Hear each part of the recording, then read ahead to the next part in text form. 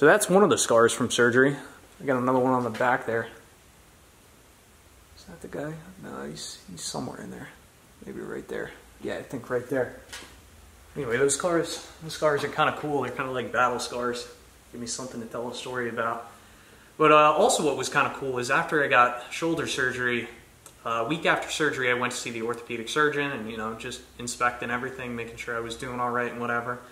And he actually showed me pictures of what he found inside my shoulder and how he corrected it, because, you know, they go in arthroscopically with these tiny instruments with cameras on the end. So he was able to take some pictures. That was pretty cool. I wish I saved those pictures, but I'm sure I could ask for the pictures next time I see him. But slowly regaining function of the arm. I can't really lift up any weight or do much with it other than move my elbow up and down, which this is kind of like a major step forward, which you know, we're working on kind of stretching out my arm and regaining mobility before we start, you know, re-strengthening the arm and muscle. So in intense physical therapy right now, but slowly getting there, hoping to be back up and kicking in Q1 of 2022, because that's the only choice I have. I got to get up and get moving. But anyway, that's not the topic of today's video. Today's video, I want to talk about why I changed my channel name yet again, and why I think this is going to be the last time that I'm going to have to change my channel name. But let's go back to where it all started. Originally, when I started this channel, the original channel name was Rose Hill Farm, which at the time, you know, I was growing up, middle school, high school, living with my stepfather and my mother, and we lived on this nice, I'd call it a hobby farm. You know, we had chickens, goats.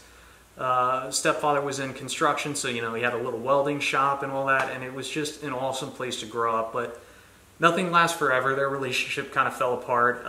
My mother decided to move to the house next door of the original Rose Hill Farm property because they had a kid together, my younger sister, and they just wanted to try and ease the divorce process, which was good and bad, being next to one another. But as soon as things fell apart between the two of those, I moved in with my mother, and the Rose Hill Farm dream, that was dead. And, you know, a channel's name really defines the creator, what they're about, what they do.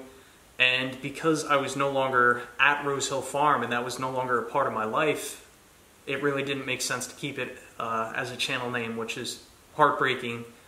In fact, the Rose Hill Farm property recently got sold, and house got demolished, which I recently did a farewell video, just kind of giving you guys a tour of the property, which if you go back through a couple of videos, you can see that. But anyway, I moved in with my mother, and at the time, I was really growing my snow plowing business, so I kind of decided to change the channel name to Snowplow Life, which made sense because I was mainly making videos about snow plowing, snowplow techniques, how I charge for snow plowing, snowplow maintenance. You know, it was kind of like what the channel focused on, and I think that's actually where I gained a lot of subscribers. But ultimately, the F-150 kind of gave out, and you know, I picked up a job working for a municipality.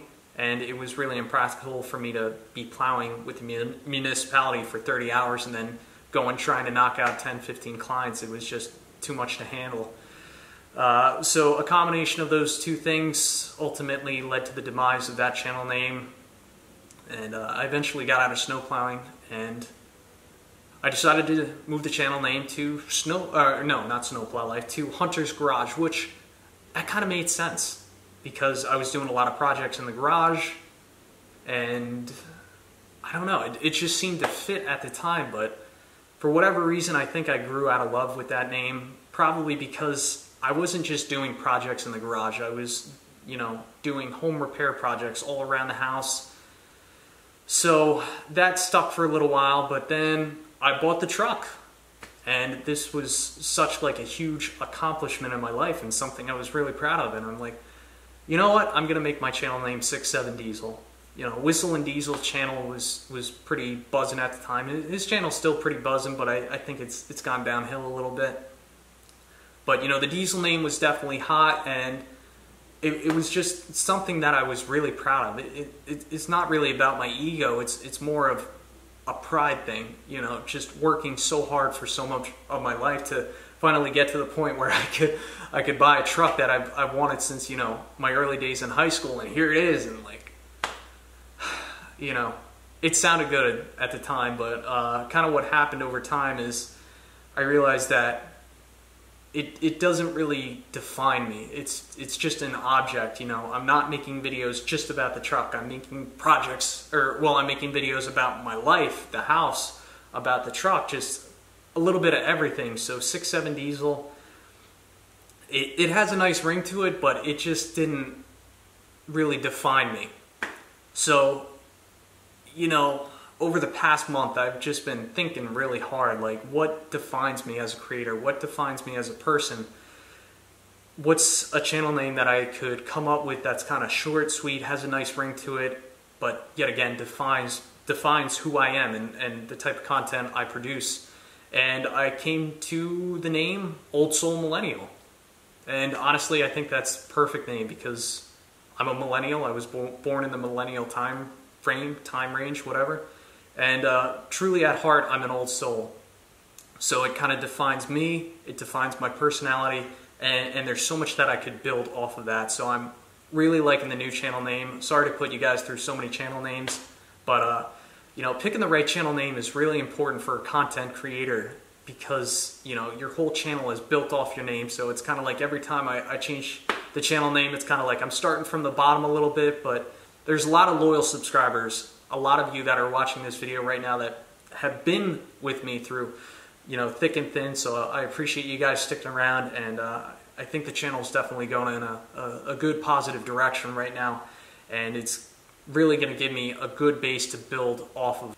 Hopefully late in the first quarter of 2022, I'll be back up kicking. Got a lot of projects that I want to get back to around the house, and yeah, we'll just move on with life.